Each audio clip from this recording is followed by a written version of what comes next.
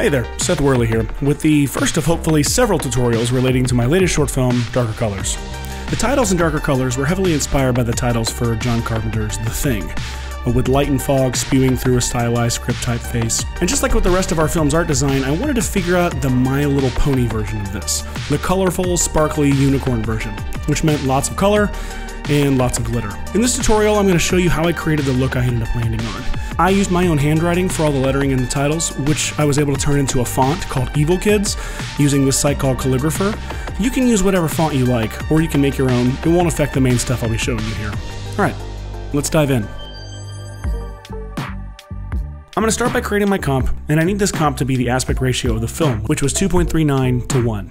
So simple math tells me I can get there by setting the width to be the height multiplied by 2.39. Now, I'm going to type out my text. I type the first credit, center aligned, in a custom font called Evil Kids. The lowercase letters of this font come in this smaller, more square handwriting, while the uppercase letters are the more stretched, strange-livy ones. I type the credit and the name as two separate layers, and center them up in frame. I make both the layers 3D, and then I select them both, and go to Layer, Pre-Compose, and title it Text. Then I click this guy to collapse transformations on the layer. This will allow any lights I add to the scene to affect the text in the pre-comp while still allowing the pre-comp to read as a single 2D layer in this comp.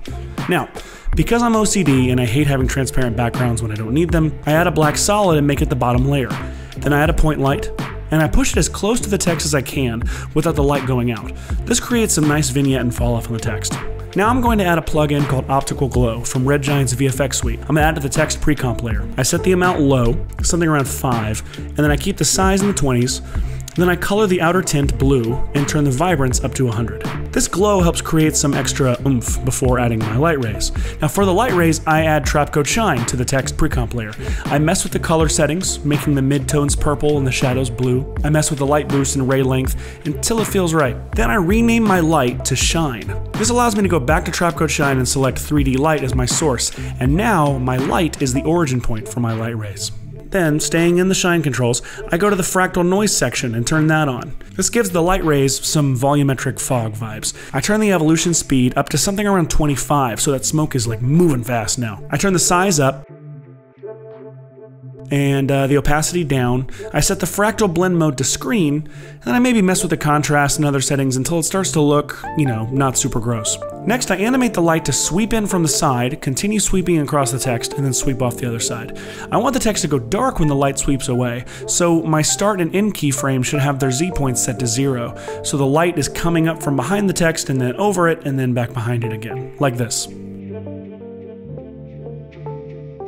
Looking at my text now, I think I want to change the color of the text, but I'm going to do it by changing the color of the light to a little more of a purplish, muted blue tone. So now we need some glitter. I create a solid, I call it Particular, and I apply Trap Code Particular, because that's how it's done. I go into the designer by clicking this button called Designer, and I find the single system preset called Glitter. This preset gets us about 75% of the way, so we're going to go in and modify a few things, starting with the pre-run setting and the emissions extras. If I turn that up to 100, the scene is already filled with particles in the first frame. Next, I'm going to size up the emitter, setting the scaling parameters to be adjustable individually. Now I want to deepen the emitter, scaling it up on the Z-axis, but I noticed that this preset, for whatever reason, is rotated 90 degrees on the X-axis, which means the emitter is basically tipped over on its side. So the Y scale in this case is going to be what deepens the emitter. I mess with the scale and positioning until I've got it feeling like it's filling the space between my text and the pretend camera lens. Next, I go into the particle settings and I change the color setting to random from gradient. This gradient can then be found under the color over life control. I'm going to go in and give this a much more cupcakey, unicorn-friendly palette. And then when I'm happy with that, I go to the physics controls and I set the gravity to -50. Now it's looking interesting. Then I find the spin amplitude control and I turn that up to around 400. So now my particles are flying around in circles, adding some really nice chaos to their behavior. The final touch is to go to Particular's render settings and turn motion blur on. And now we've got our glitter. So now I need to make it to where the particles only appear inside the light rays. And here's how I'm going to do it. I duplicate the text pre-comp and rename it Shine Matte. Then I add a tint effect to it and a levels effect. I adjust the levels to basically crank the white levels to hell.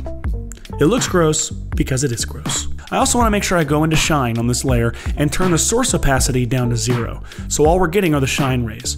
Now, I promptly turn this layer off and move it to the bottom of the stack where we shall never speak of it. Then I go to my particular layer and I apply the Set Matte effect. I set the matte layer to be my Shine Matte layer. I set it to read effects and masks, and I set it to go off the layer's luminance instead of the alpha. Now the glitter is only visible within the light rays. Pretty neat. Next, I'm going to use an asset from this really cool set of lens light overlays called Maven. I think it's called Maven or Maven. Maven. From Lens Distortions. These are some really gorgeous light leak and lens reflection assets, and they're kind of the secret weapon of these titles. I'll show you. I'll use the Texture 7 asset on this one. I drop it into my comp, and I rotate it 90 degrees so the leak itself is at the top of the frame. Then with the layer selected, I go to Layer, Time Stretch, and I mess with it until the clip has been roughly retimed to the length of the comp. I know there are easy ways to do this, but I don't care. I'm a visionary artist with a meticulously honed process. Then once I've resized it to fill the frame and found the timing I like, I'm going to give the layer a tint effect and then Video Copilot's free Color Vibrance plugin, setting the color to be as red as it can possibly get. Lastly, I set the layer's blend mode to screen. Now you see how this step is the secret weapon of this overall look. Last thing we want to do is we want to finish by applying a quick and easy color treatment over the thing. I create an adjustment layer, I call it Color. I apply Finisher from Red Giant Universe. Then I apply Magic Bullet Mojo, setting the color space to Video and the preset to Light. Lastly, I add Magic Bullet Renoiser using the 16mm preset. And then I sit back and I check out what I made. Check out what I made. Okay, so now we just need to make a whole bunch of these, right? With different names and credits and colors. So we'll just duplicate this comp, open it up, and the first thing we need to do is change the text. So we go into the text pre-comp and change the text there. And we go back to our new comp and see the changes have taken effect. Hooray! And then we go back to our first comp and see the change there too. Boo! The way we're gonna make this work is using After Effects' Master Properties feature. We'll go into the text pre-comp and expand our text parameters until we find this thing, source text. We're gonna control-click this and select Add Property to Essential Graphics. Then this window pops up and we can name this master property Credit. And we'll do the same thing with the name layer. And now we can duplicate our main comp and go down to our text pre-comp in that comp and expand its properties, and we'll find a new section titled Master Properties. Here we can navigate to the credit and name properties and control-click on them and select Edit Value. And when we do this, we'll see that this has changed the text in this second comp, but the text in the first comp remains unaltered. Absolute magic. Thank you, Master Properties. But uh-oh, what about the Shine Matte? The text there doesn't match our new main text. We can solve this by opening this layer's master properties and using these pick webs to parent them to the master properties on the main text pre-comp. And now we only have to adjust the text pre-comp's text, and the Shine Matte layer will automatically match it. But let's take it one step further. Rather than having to keep navigating down here and control-clicking the master properties, let's make it a little easier on ourselves. I create a new text layer called Credit. I keep it small and move it up to the top right corner. I duplicate it, drag the new one to the bottom right corner, and name that one Name in all caps. I select both these new text layers and I control-click them and set them to both be guide layers. So now they won't show up whenever I render the comp.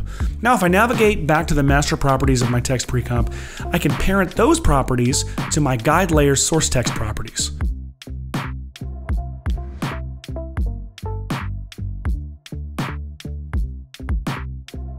Now, to change the text, all I have to do is change the text in these guide layers. And remember, these guide layers will be invisible in my final render because they're set as guide layers.